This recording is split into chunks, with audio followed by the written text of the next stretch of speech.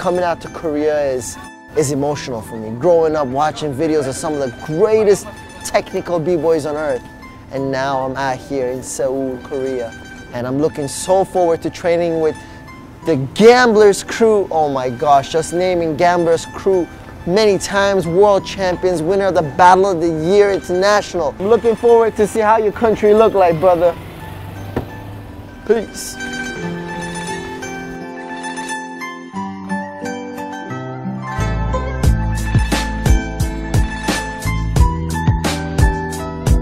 Getting to Korea, I met a good old friend of mine, Daniel. Daniel's originally Korean, but grew up in America. How you doing, homie? Good, bro. Look at you growing taller, bro, right? I get taller every year. Look at you. You stop growing. So what do you do here? I'm teaching dancing and teaching English. Oh, yeah?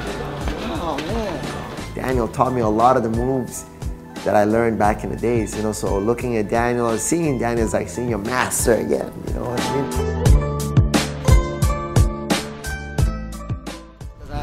We're going to TIP Studios. It's a famous practice spot, especially for foreigners in Korea.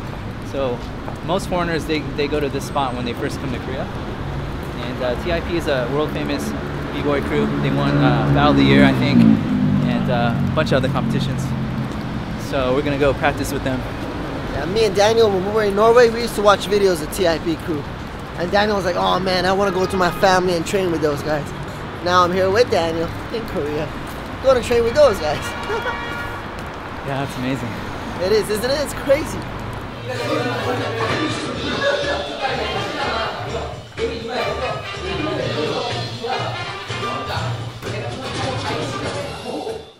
What's up, man? Spaghetti.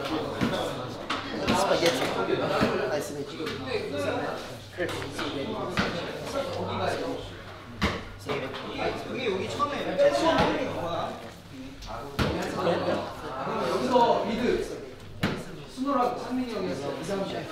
Pasta. Spaghetti, brother. Nice to meet you. You too, my brother. Plan is to put the rap game in the chokehold. Man, y'all don't wanna get on that. Don't compare me to you, nigga. You ain't this. Club in my b-boy stance. Yeah. My hoodie on and my gun in my pants. Yeah.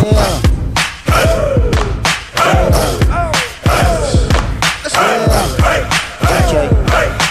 I'm ready to get my jig on this one. Let's go. The club in my b-boy stance. My hoodie on with my gun in my pants.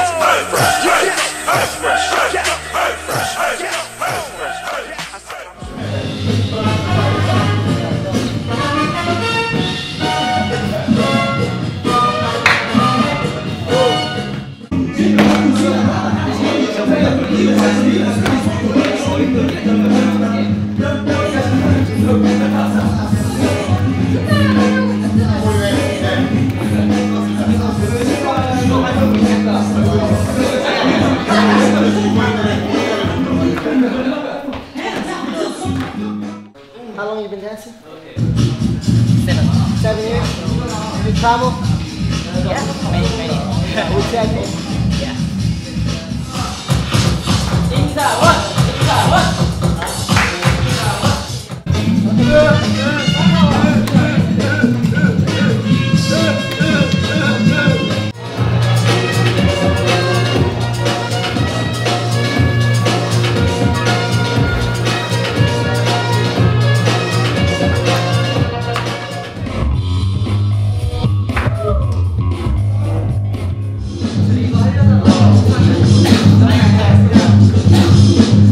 So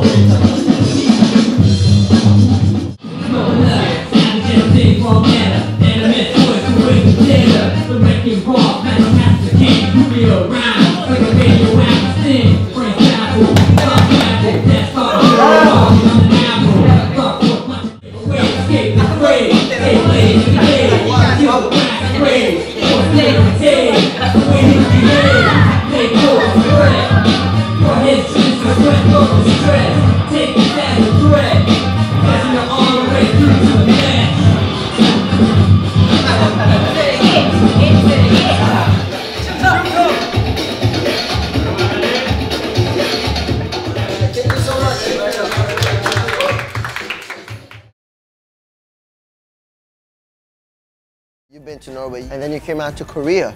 If you would compare the two countries, what would you say? I mean about the discipline, the amount of work they put into it, ambition. Okay, first of all, the Korean work culture, I'm not talking about B-boys, but the work culture, they work more hours than any other country in the world. And that translates into the rest of the Korean culture. Whatever they focus on, they go crazy. So what is it that they get out of breaking? Why do they break, you think, Danny? I think it's the freedom of expression. There's so much pressure on their lives. You know, Korea is also known to have the highest suicide rate in the world. Yeah, it's because of the pressure. There's always this pressure from their work, from their school.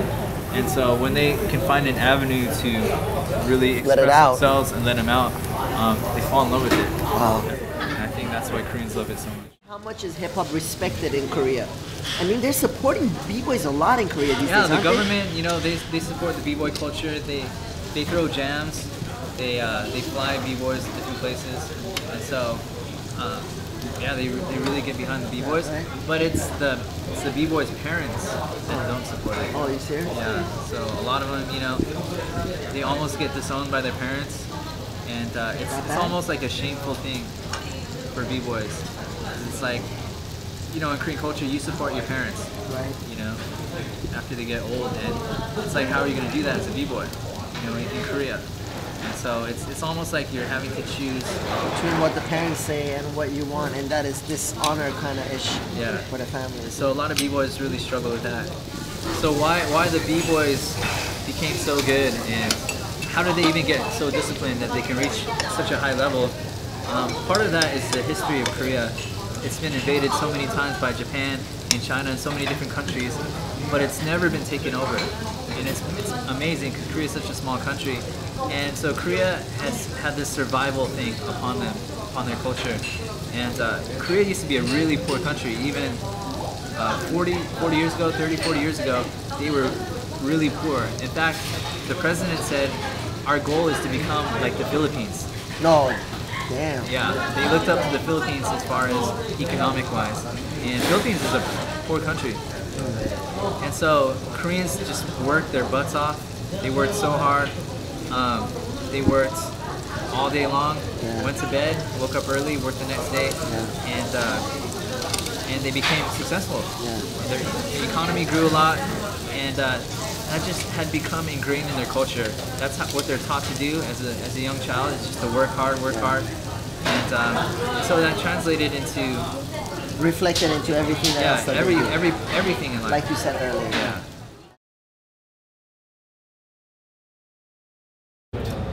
You know, I heard someone say, you only get to keep what you give away.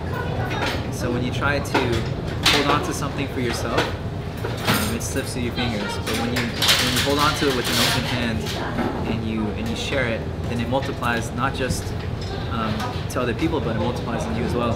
And so that's something that has been in my mind for a long time, and I believe it's really true, and I can see that in your life too, because you're someone that teaches many kids, and you hold on to it with an open hand, and you're sharing, and I see it multiplying in you as well. And so, yeah, I think your project's awesome.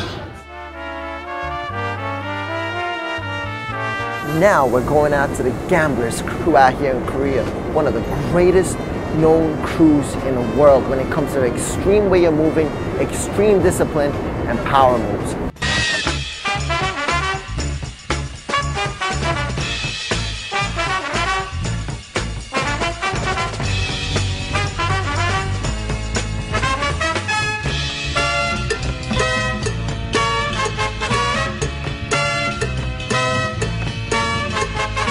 Whoa, how are they doing these moves? You know, what do they train? What do these guys eat? Because I thought, like, okay, there's probably something the way they eat that makes them like this. But I just sat down there and saw that it's repetition, repetition, repetition of movements. That is not giving up. That is believing that they can do it. And also, they have good role models sitting around.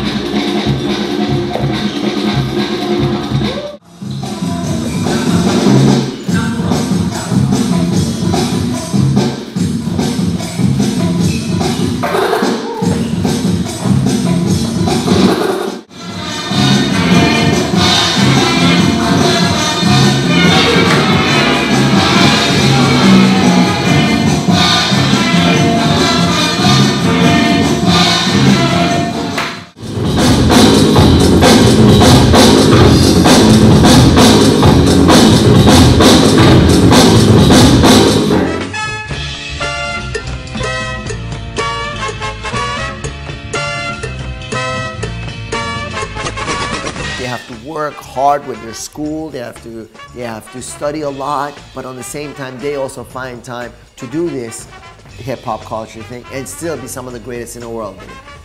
That was very inspiring.